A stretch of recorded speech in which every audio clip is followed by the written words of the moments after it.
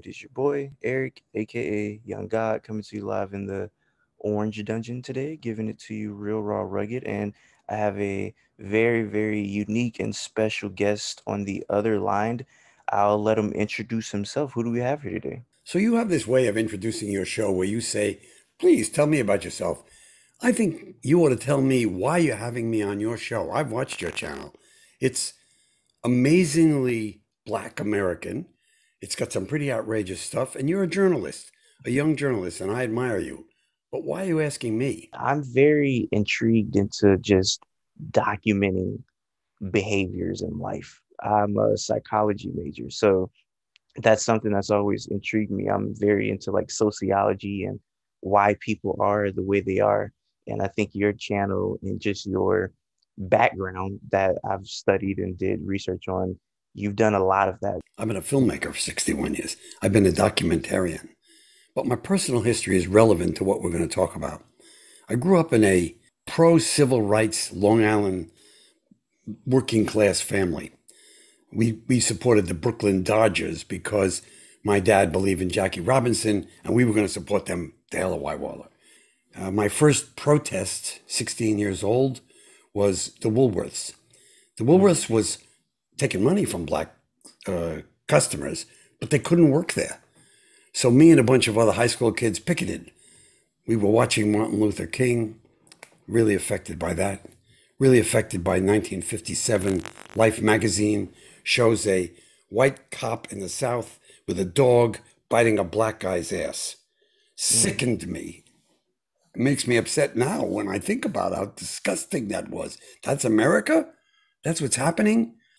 And I made a lot of films on that subject with a lot of different people I interviewed, some of them very popular on my YouTube channel because they're presenting ordinary citizens who experienced the 1950s and 1940s and the early 1960s. And then you pop up as you ask me these, like, would you like to do an interview with me? So I look at your channel. Keep a man happy in a relationship. You gotta be wifey. Yeah, be wifey. You do a lot. Yeah, you gotta be able to deal with him too, and like know that he growing up. Type shit. It takes maturity. A lot of people try to hop into relationships and they're too young, trying to do too much. So that's the first thing. Y'all both have to be mature. If y'all not there, then y'all can't even think about the stuff that y'all trying to do or go to or whatever like that. So You said be wifey. What does that mean? like basically not doing what he want basically, but what a wife should do. Cook for him, clean for him sometimes, y'all go on dates. You mean high five, man. I don't know why so much of what you're doing as a young journalist, and you're good at it, is American African. Why is that so important to you? So I guess we have to go back to just my childhood. I grew up in a very Black family. Grandparents uh, dealt with the Black Panthers. So coming from that type of background, I went to an all Black elementary school. I just was surrounded by a lot of Black people. Just that's just by chance. Like I really didn't have a lot of white people around me until middle school. That's really when I started going to school with white people. And I think that the way that Black culture is documented in a lot of ways in today's society, I think is irresponsible and is not well represented. So I like to try to document it the best I can in the most appropriate, entertaining, and just accurate way because there are crazy things that happen in every culture. What am I about to see right now? You're about to see me getting it from the back because that's my favorite. Because I feel like that's the one I look the best. I have a lot. She's scrolling through her. Yes, it is this one. Okay. It's this one. Okay. Wow. I just grew up within Black culture, listening to hip hop, listening to R&B, watching Black TV shows and stuff like that. And yeah, that's just kind of how that went. Do you feel that your culture is not represented today? Or do you feel it's overrepresented? How do you feel about the culture that you grew up in and your culture today and your focus on YouTube? I try to show all aspects of just life. Because me and Eric just got that chemistry. Of course, of course. Speaking of chemistry, you're always such a beautiful soul to me. Like, I really appreciate you. You're always a very nice person to me. But with that said, I've learned that you have a switch. Yeah. You've never turned it on me, but I've seen you turn it on other people. and it's a very different switch from the Camille that I get. Yeah. Where does that come from? Because it is, when it's on, I'm not gonna lie, it's a little frightening. Anger. It's a lot of anger. Just don't make me mad. But where does that, it's not like a regular anger. When you get angry, I'm really pissed. I'm livid. Like, does that come from like anger that's just already been stored and you don't really let it out that much, so when it comes out, it's out type of thing? that's the anger that everybody calls black women anger. That bullshit. If I was to go to a Irish pride event or something like that, and I was to do a video, and every Irish person would be like, "This is disgusting. This is not a good representation of who we are." I would feel bad because, like, oh no, that's not what I want to do. That's the reason that I'm doing is to make sure that I'm giving accurate depictions of these subcultures. Your YouTube channel is very colorful. The rap and hip hop that you review, you're just a plain good reviewer, I think. Your interviews with prostitutes and other outrageously good-looking and outrageously sexual females. And I had never done anything like prostitution before. I had never done anything like this in my life. And all this, like, for like 6 months, I didn't have a job. My rent was like $1,300 a month. Well, Eric, he has no prejudices. He doesn't judge anyone. He's just trying to find out. He's like a curious guy trying to find out about these magnificent looking females that are around you. Could you stay with a guy in a relationship if his sex wasn't up to par? No. But, well, yeah. Because if I'm in love, then yeah. But if it's like at first and it's trash, I don't know. Because to me, sex is kind of important. I really found those interviews fascinating because you just let things be spoken that aren't ordinarily spoken anywhere. There's two reasons I start to have more, I guess, either if they're porn stars or they're strippers or they're people like that on my channel. There's two reasons. One, I realized that I have a lot of men that subscribe to me, and men love women. So it's like, all right, that's a no-brainer. Let's probably get more women on here because men want to see women. So I was like, that's a no-brainer.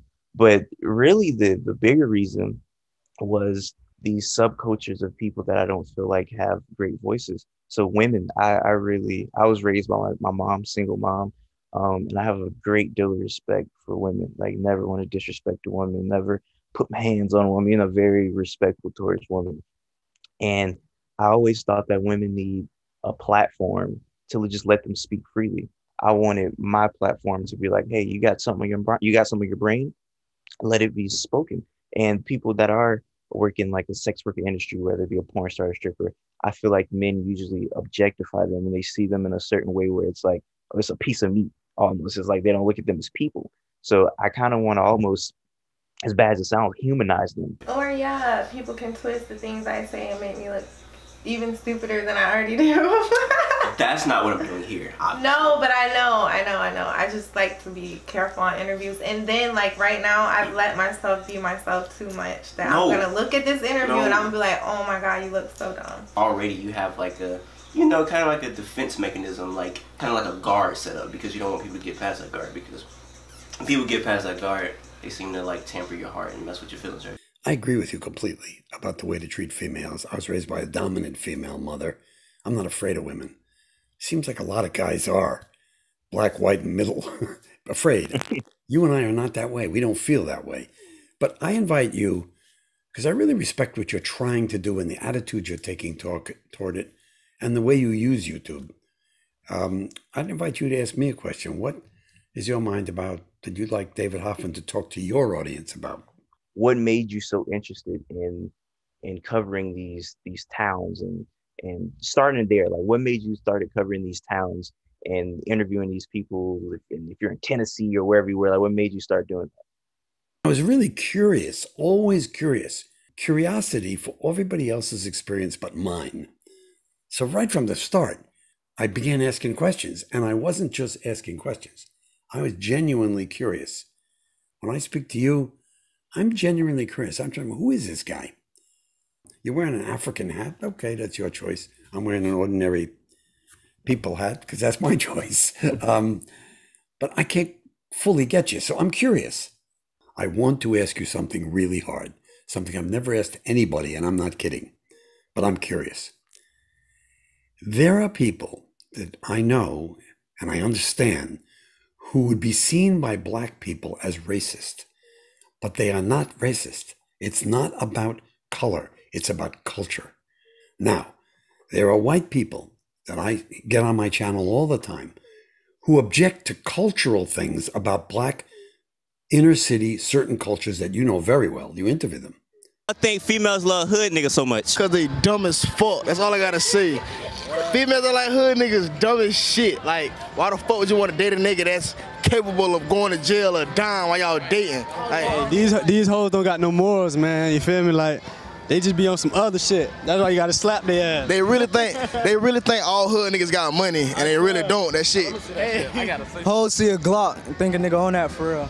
And hoes be liking these hood ass niggas, knowing damn well that nigga gonna be locked up or dead in about 2 fucking years. So the reason why hoes like hood niggas, because they like weed salesmen. Because they're dumb as fuck. Why do girls love guys from the hood so much? Bad boys. I don't. Get that shit out of here. Oh, get that shit out of here. What? I'm into like a good guy, but I think that women, they like the thrill and they like that southern charm. A lot of hood dudes have that about them, you know. They like real southern, so. Some females don't need that respect. What type of women don't need respect? Little Tatianas, the little thotties, know what I mean? The little eggs and biscuits. But you want to call out a specific name? Because it's like you're talking about somebody. Yeah, call somebody out. A name? Yeah. Okay. I won't say last name, but Ariana, just know, baby. Yeah, I heard about you, Shawty. I heard about you. This is not about you're black, so I don't like you. You're black, so you're stupider than me. You're black, so you're threatening to me. This is about, I don't like the way women are treated in the rap culture. It appears, based on the songs. I don't like that. I don't know, because hood niggas are resourceful. Like, when they ain't got nothing, they gonna figure it out. Like, if you don't got a condom, you gonna use a sandwich bag and some lunch meat to fill it in.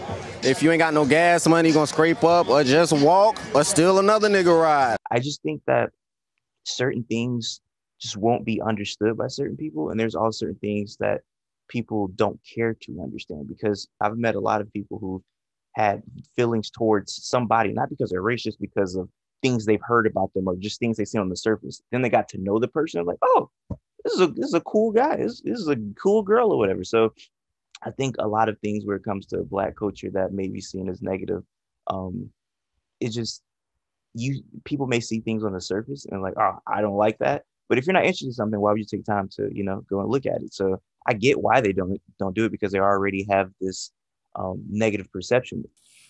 I'm curious what you think about that, Dave. I've never been in the rap culture, but I am prejudiced in that I believe that if I did the same thing, now you're going to maybe tell me I'm wrong. And I entered the culture, I said, here's me. Who are you? That isn't what would come at me. There's a rapper, this dude named Vince Staples, and he has this really interesting video where in the video, he's showing a whole bunch of just like gangbangers and dudes with guns. And it's like a lot of just like gang violence. There's a lot of very just negative images in the video. And at the very end of the video, it's like a Mexican gangbanger with tattoos all over his face. And it starts to like, it's very close up on his face. It's a very close up shot. And then it starts to zoom out at the very end of the video. And then you see a glass. And in front of that glass, it's a white family looking through the glass, almost like a museum. It's like, oh, look at the gangbanger, look at that. So when you say that you will go and you feel like you won't get accepted, I think the only way that somebody that's from, outside of the culture won't get accepted is if that they feel like they're being treated like they're at the zoo or they're at the museum. And a lot of Black people have felt that, so they don't feel comfortable with that type of, I guess, coverage of them. But outside of that, you will definitely be accepted, because I'm from the South. This is not a Black thing. This is just a Southern thing. Southern people, you have that Southern hospitality. So there's a yes, ma'am, yes, sir. And a lot of the biggest hip hop coming out right now is from the South. So you're going to get the yes, ma'am, the yes, sir. Black people love to cook for you and they love to give you food. And the biggest people in rap media right now are white. The biggest people. Yes. Dude named DJ Vlad and a guy named Adam 22. DJ Vlad is a Russian. Vladimir, that's his real name. And literally some of the biggest media people and all the rappers will sometimes go to them before they'll go to a Black media outlet. I think that if you did a documentary, you did something on hip hop, you'll be welcomed with open arms for sure, because you're great at what you do. And they're artists. They respect their artists and other talented people. So yeah, they'll definitely respect you for sure. Answer me the question of where you're headed. What is your career path? How are you going to get there? What would you like? I was in 11th grade. I went to a concert, my first ever concert. It's these rappers from Florida. I was like, all right, sure, I'll go. It's around my birthday. So I go and I wore the shirt that my friend had made. And it was a shirt with a animated picture of a rapper who was in jail. And it said Free Gucci. The guy name was Gucci Mane. So I was like, this is a cool looking shirt. I'll wear it. So we're backstage meeting the rappers. And one of the rappers, he says, yo, that shirt is like really cool. Can I buy it off of you? I'm like, no, I'm not going to take my shirt off right now and just give it to you. But my friend who makes the shirt, he's at the concert. Let me go and get him. So I ran to go get Nate. Shout out to Nate. And I said, hey, Nate, this guy wants a shirt. Do you have any? And he was like, oh, no, I don't have any. They're all at my house. So the rapper said, hey, the rapper name is Wi-Fi's Funeral. He said, hey, can I like go in the car with you and get it? Like, I'll ride to your house. So he hops in the car with us. This is our first time ever meeting anybody's famous. So we're kind of like, yo, this guy is kind of famous. Like, this is kind of crazy. So we're in a car with him and we stop at a gas station and he's talking to us like, hey, so what do you do? What do you do? And I think I just lied. I think I was like, oh, I don't do interviews. So he was like, really? He was like, you want to interview me? And I was like, yeah, that's what I do. Of course. Never did an interview in my life. But people gave me a good response. Like, oh yeah, that was like, you should do this more often. So I'm like, okay, cool. So that was 2016, I think my first interview was. So I'm like 300 interviews in and I'm kind of just seeing where this takes me. And I'm doing psychology, which I feel like makes me a better interviewer because I can understand the human brain better. I feel like conversing with people and learning sociology, it helps you understand why people are the way they are. And it helps me converse with individuals better. Well, that's quite wonderful the way you put yourself. But I got an old man suggestion for you, pal. A, begin to see yourself as headed somewhere. It's not nowhere. It's not we'll see what happens. You got to carry this fascination and skill and ability to talk and easygoing manner. I'm not saying you're easygoing because that I don't know, but manner that I chose to talk with. You got to really carry that to the edge. That's what I learned from my early mentors. If you're headed in a little bit, use the universe to say, well, where is it driving me? At 22, you're beginning to say, where am I going to be at 27? You can't really see. But I'm going to drive. I'm going to go as good as I can. I'm going to get better and better and better. That's suggestions from David to you. But I want to let you know that I really appreciate doing this with you. And I do, and did, when I first saw it, admire your basic capability, which you'll see where it goes. And I say, ought to go there. It seems right to me. Anyway, I want to thank you for this, Eric. All shout out to you. I appreciate it. And I enjoyed this a lot. Mm-hmm. I was hoping that you would. And I appreciate it too. I'll hope that this thing gets you some noise in my space. And I'll hope that some of your folks say, hey, I like that guy. And see my space as well. Take care, Eric. I stand outside,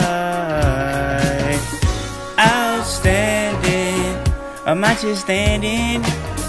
Nigga, do you wanna talk? Yabba yabba do, yabba yabba do.